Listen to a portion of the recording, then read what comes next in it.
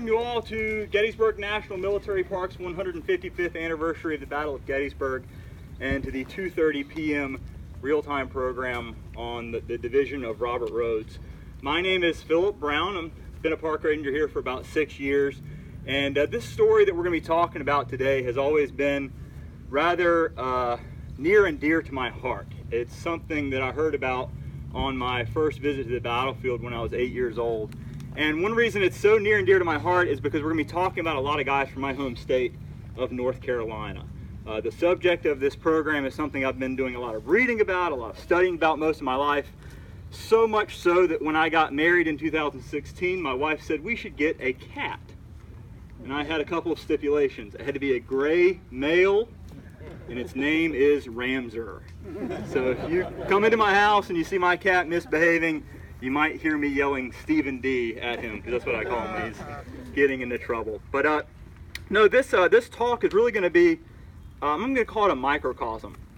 What happens to this division on July 1st, 1863 is really a representative sample of a problem that the Confederate Army is going to have throughout the entire campaign and Battle of Gettysburg. It's a problem of no communication or coordination between brigades trying to fight here on July 1st. So I guess it's fitting that this story begins with a meeting that takes place among 4 officers quite a ways northeast of here in a crossroads called Heidlersburg, Pennsylvania. In attendance at this meeting in the night of June 30th was Richard Ewell, the 2nd Corps commander of the Confederate Army, and 2 of his division commanders, Jubal Early and Robert Rhodes himself. The 4th officer you would expect would be his 3rd division commander, but it's instead a man named Isaac Trimble, who is marching with the 2nd Corps as a supernumerary, meaning he's an officer who doesn't technically have a command of his own. He was wounded severely in August of 1862 on the 2nd Manassas campaign, and he's just now recovering from that wound in June of 1863, eager to rejoin the Army of Northern Virginia and get in on the coming action. He's first going to meet up with Robert E. Lee's headquarters before eventually being reassigned to Richard Ewell.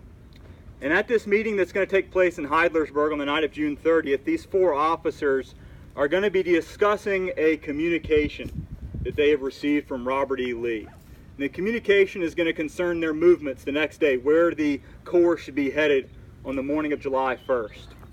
The communication is going to state that the men should move towards Cashtown or Gettysburg as the circumstances might dictate. And that last part is really going to leave Richard Ewell scratching his head. What in the world does Robert E. Lee mean as the situation or as the circumstances might dictate? Isaac Trimble is going to claim years after the war that the circumstances that Lee was talking about was the Union Army's arrival in Gettysburg, meaning we should move as quickly as possible to Gettysburg. How Isaac Trimble would have ever known any location of any Union units on the evening of June 30th is beyond me, but that's what he claimed years after the war. Nevertheless, by the conclusion of the meeting, Richard Ewell has put together a plan of march for the morning of July 1st. The plan is to move his men primarily to the west, headed towards Cashtown. But these 2 divisions that we've been talking about, they're going to march on 2 different roads. Jubal Early is going to be moving towards Cashtown via Hunterstown and Mummisburg, and Robert Rhodes is going to be taking a more direct route to the west up north of here, riding modern-day 234 directly towards Cashtown from Heidlersburg via Middletown, what we call Biglerville today. The reason Ewell chose to move the divisions on 2 different roads was maybe not to clog up the roads themselves tremendously, but also to give them the opportunity for both of these divisions to simultaneously turn south if the situation dictated that they needed to move towards Gettysburg instead of Cashtown. And that's exactly what happens. The Corps is on the move by the morning of July 1st. Robert Rhodes got underway sometime around daylight. Jubal Early is going to be on the road by 8 o'clock in the morning with his men. They're going to be marching along for a couple of hours, and eventually they receive a communication not from Robert E. Lee, but instead from A.P. Hill. And this communication is going to inform Ewell that A.P. Hill is now moving his men from Cashtown to the west of Gettysburg towards the town itself. And Ewell is going to take that to be the catalyst. That's going to be the circumstances. That's going to be what dictates his movement. He's going to decide that rather than going towards Cashtown, he's going to march on Gettysburg. This is happening just as Robert Rhodes' men are beginning to approach Middletown, and so that's going to allow them to make the left-hand turn onto the Carlisle Road, which is going to bring them right here into Gettysburg. Carlisle Road's running just behind you guys over here. Robert Rhodes' division, very interesting unit in the Confederate Army. It's a very large division. Robert Rhodes, 34 years old at the time of the Battle of Gettysburg, started out the war in charge of the 5th Alabama Infantry. Here at Gettysburg, he's got nearly 8,000 men in his command, split into 5 brigades. One of those brigades is made up of all Georgia men, commanded by George Doles. He's got about 1,700 men in his command, 1,300 men in George Doles' brigade. Doles, before the war, is a businessman and a captain of a local militia company. At the beginning of the war, he's made the colonel of the 4th Georgia and will rise through the ranks, eventually commanding a brigade here at Gettysburg. Then we have, of course, Robert Rhodes' old brigade itself, an all-Alabama brigade, commanded by a man named Edward O'Neill. Edward O'Neill, somewhat of a checkered past in the Confederate Army leading up here to Gettysburg. He was in charge of this brigade of Alabamians at Chancellorsville, so he is considered the permanent brigade commander of this unit. Brigades, of course, traditionally commanded by brigadier generals. However, Robert E. Lee himself has blocked Edward O'Neill's promotion from colonel to brigadier general. There's something about him that Robert E. Lee just doesn't care for. There's about 1,700 men in this Alabama brigade. The rest of the brigade is going to be made up of about 4,500 North Carolinians split into 3 units. One of them commanded by Alfred Iverson. Alfred Iverson is a Georgian by birth. He has 1,300 Tar Heels in his unit here on July 1st, 1863.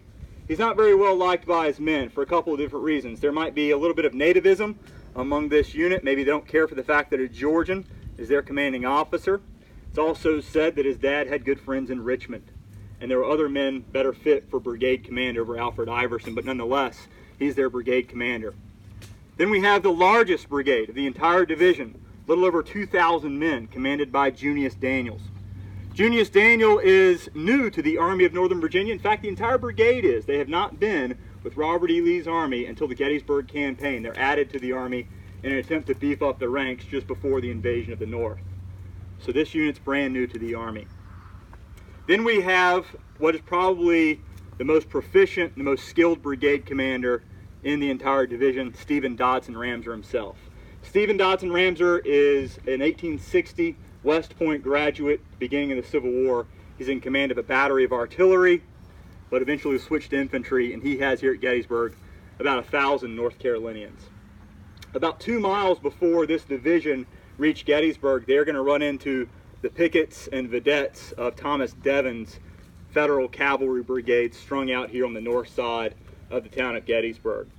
It's a fairly short fight. Devon's casualties are not very heavy. He's actually giving a great deal of ground as he falls back into the town of Gettysburg, and eventually Robert Rhodes and Richard Ewell will arrive here on Oak Hill.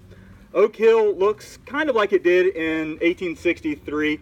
The woods that you see behind us here in appearance look very different. You've probably heard this if you go on some other talks. Almost all of the wooded area in Gettysburg is all going to be grazed by livestock in 1863. So that means the undergrowth doesn't really exist in the 1863 woodlines. It gives the men nice field of view. You could see 100 or 200 yards through the woods. It makes it very good for deploying a division under cover. So this division is going to begin to build its battle line on these wooded areas on the backside of the hill. Now when Robert Rhodes gets here, he's going to immediately look to the south in this direction, and one thing is really going to catch his attention, and it's going to be uppermost in his mind throughout this entire attack, and it is the exposed flank of the Federal 1st Corps. He arrives here about 1:30 in the afternoon. The 1st Corps battle lines are being built very rapidly by this point. They're fairly well in position, but the real area he's looking at is actually pretty far off in the distance. He's eyeing up the railroad cut. From his perspective, that is the flank of the 1st Corps. The situation has not unfolded quite in the way it's going to throughout the rest of the day. There are no Union soldiers over here on Oak Ridge, right at the base of Oak Hill. And the 11th Corps has not yet deployed over here on what we call the Gettysburg Plain. They're still in the town of Gettysburg. So for Robert Rhodes, he has a prime opportunity in front of him. He has 8,000 men to attack the flank of the 1st Corps by the railroad cut. So he's immediately going to set about accomplishing that objective. That's his goal here on Oak Hill. To do that, he's going to begin to deploy his division out. Now, if he's going to attack directly to the south into the 1st Corps, he can't just rush his entire division down there. He's got to watch his flanks. And so he's going to post Dole's brigade on his left over here on the Gettysburg Plain. They're actually going to be a fairly large skirmish line stretching from here all the way out and up and over Barlow Knoll. So we're going to have Dole's brigade watching the left. O'Neill's Alabama brigade is going to be deployed in the woods on the other side of Oak Hill from where we're standing right now. Over here on this part of the hill, it's going to be Alfred Iverson's brigade, again deployed like the rest of the division under the cover of woods. And then further off to the right, stretching all the way out to what we call Hares Ridge Road today, would be Daniel's brigade, also under the cover of woods. They're not visible to the Union 1st Corps. So you could say that Rhodes has the opportunity for surprise. I would argue that Devon's cavalry brigade has probably ruined any element of surprise, but it's going to be completely ruined by Rhodes' deployment of his artillery. He's got a battalion of artillery commanded by Thomas Carter. They're going to unlimber right here in front of the infantry on Oak Hill and open fire on the 1st Corps, and also begin to open fire on some of the lead elements of the 11th Corps coming from the town of Gettysburg. An artillery duel is going to unfold between Federal and Confederate guns. Thomas Carter's battalion is actually going to suffer heavy here on July 1st. They're going to take about 77 casualties. That's the 2nd highest percentage of casualties in any artillery battalion in the Confederate Army. It's about 20% of his men are wounded or killed here in this artillery duel. They're going to fall back into the woods before the attack begins. But the firing of the Confederate artillery here has now alerted the 1st Corps to arrival of Robert Rhodes' division here in the woods. So they're immediately going to react to that. And John Robinson's division is going to begin moving in this direction. Henry Baxter's brigade's arriving. Gabriel Paul's men are beginning to arrive. They're getting ready to face this new threat along Oak Ridge with the arrival of the Confederates here.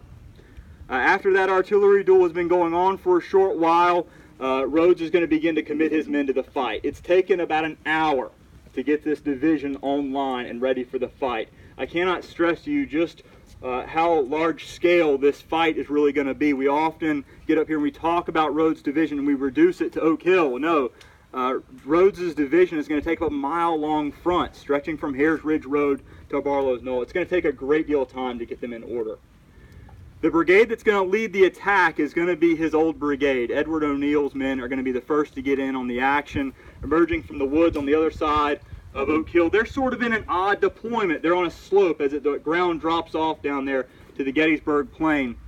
And the attack is also going to happen piecemeal. Not the entire brigade moving forward, but just 3 regiments of it. Why is this happening? Well, Edward O'Neill would tell you that Robert Rhodes told him that he would be holding out 2 regiments, the 5th Alabama and the 3rd Alabama, from the fight. That's only going to leave O'Neill 3 regiments, the 6th, 12th, and 26th Alabama, to go into this fight. That's going to be easy pickings for Baxter's men waiting for them along the Mummasburg Road. They're going to be repulsed fairly shortly after their attack begins. Eventually, Rhodes is going to ride over and find out what in the world's going on this side of the hill. He finds those Alabama soldiers falling back. He expected to find O'Neill out there with him, but O'Neill has stayed out of the fight. He's back with the 5th Alabama. Why did he do that? Well, he said that Robert Rhodes told him he would be there in person commanding this attack. So O'Neill's just trying to absolve himself of the entire fight. Eventually, the 5th Alabama is going to be committed to the fight as well, but it's too late at that point. O'Neill's men are falling back. That's only going to lead to the next brigade in line. This brigade, of course, Alfred Iverson's men deployed behind most of you over in this direction. They have an interesting position over there because they can't see what's just happened to O'Neill. Oak Hill and this piece of high ground that the Tour Road runs along, some people call it the western arm of McPherson's Ridge or Forney Ridge. It's going to block their view of what's happening to O'Neill. What Iverson can see is the battle smoke rising from this fight.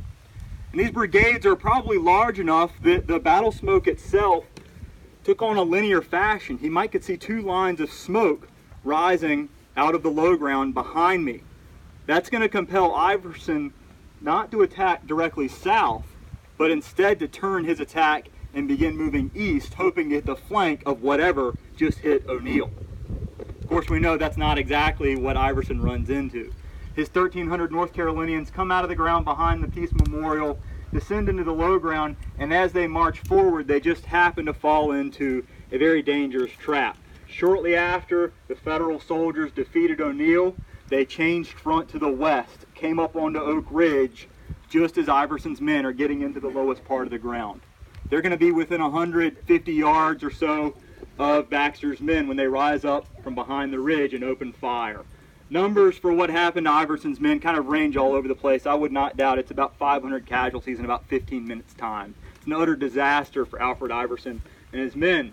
And in the chaos of battle, they're looking around for where their brigade commander is, and he's not down in the field with them. Like O'Neill, he has stayed back away from the fighting, and he's never going to live that down, this reputation with his men. We're going to leave Iverson's men down in the low ground struggling. Some of them are beginning to try to surrender. Casualties are growing higher and higher and higher, but we have another brigade moving out. This, of course, is that massive North Carolina brigade commanded by Junius Daniel. Daniel is going to focus almost all of his energy towards the railroad cut, that initial point that Robert Rhodes had focused on in deploying this division. His 2,000-man unit's going to cut across these open fields in front of you, and they're going to end up making 3 distinct attacks on the railroad cut, each of them costing these North Carolinians a tremendous number of casualties. In the end, they're going to be successful in gaining the railroad cut, though. You could say they might do the best of all of the brigades in terms of the ground they cover and the casualties they inflict.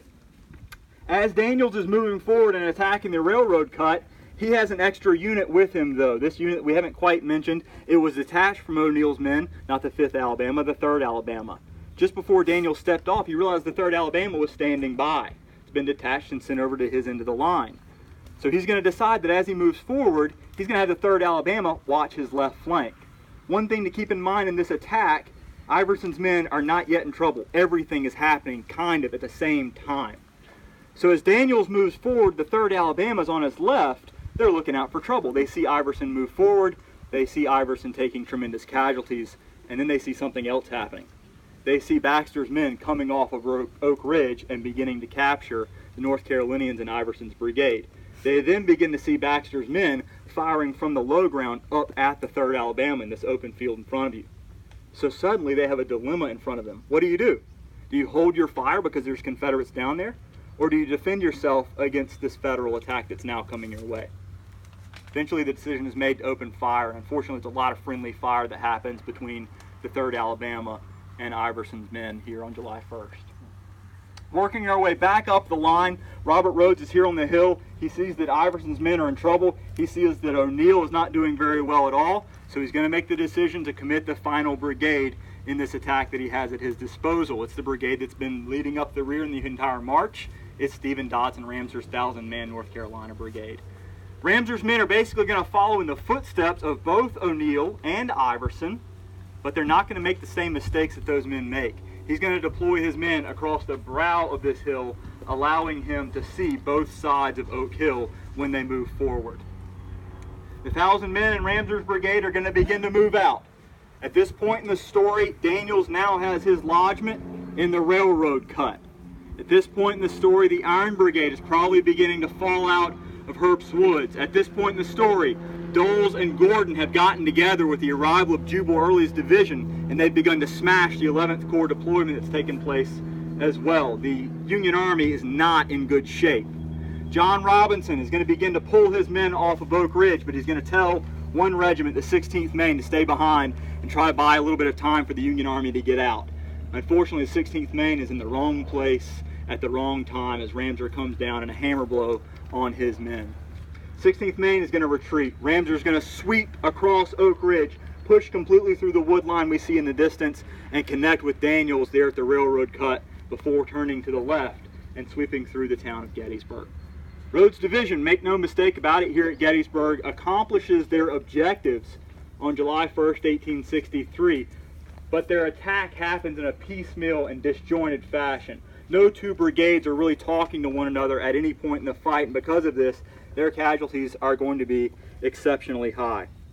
Doles' brigade is going to end up losing 219 men of 1,300 brought into the fight, 16% casualties in Doles' brigade. Ramser's brigade, 26% casualties. O'Neill's brigade, 41% casualties. Daniel's brigade, 45% casualties, 926 men of 2,052 brought to the fight. Iverson's brigade, 903 casualties of 1,384 brought to bear, a loss of 65%. The damage that they do to the Union Army is going to cost them dearly, and it's going to make this division more or less ineffective. O'Neill's men and Daniel's men are going to participate in some of the fighting on Culp's Hill, but the rest of the division is going to be responsible for holding the line in the town of Gettysburg throughout the Battle of Gettysburg. Hope you guys have enjoyed this little shortened 97-degree program we've given here on July 1st, 1863. I'll be around here in the shade to chat and answer any more questions you might have.